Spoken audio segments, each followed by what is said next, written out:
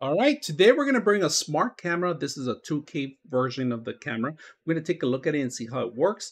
Now, prior to using it, you got to download the application in order to control it, in order to, if you want to read the actual cloud version of it, if you want to save your stuff to the content to the cloud or to a chip, this is the way you're going to have to do it. Now, they do give you a couple items in here. They give you the actual manual. They give you a type C to type A for charging. And then they also give you a mount, right? That's very important. Now, the most important thing is actually this, the template. So this is where you're going to have to mark it up. So it's a double-sided tape that you just basically put against the wall or wherever you're going to be mounting the actual camera. And then you just screw in the holes in there. And they're very simple to mount it. This is, you go actually set this up in any direction. Now, the battery's going to last you for months. If you have a lot of movement, that's where you're going to have to be concerned, because if you have pets like I do, make sure you set up the smart AI and make sure you set up certain things, certain levels of zones to actually clear out. So any car movements and stuff like that, it could recognize them and it'll start draining out your battery. So I would highly recommend you going back in the application, set that up. All right. Now let's take a look at the camera itself.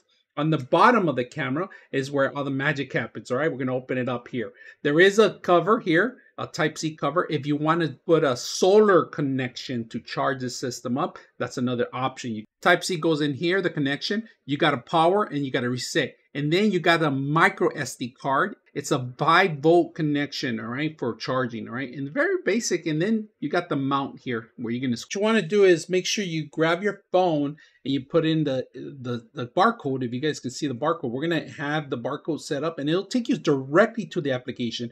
Now, what you want to do is make sure you do this application. So what you want to, when you go to the Android app, the Google applications, this is the name of the application you need to download. Just install it and make sure you set that up.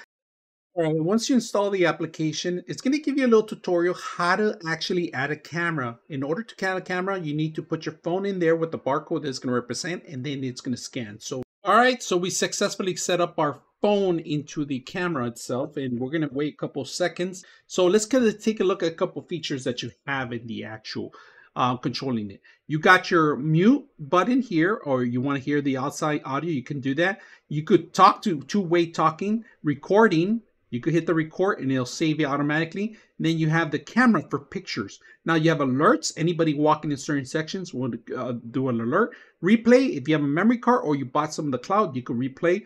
Light on, light off, control.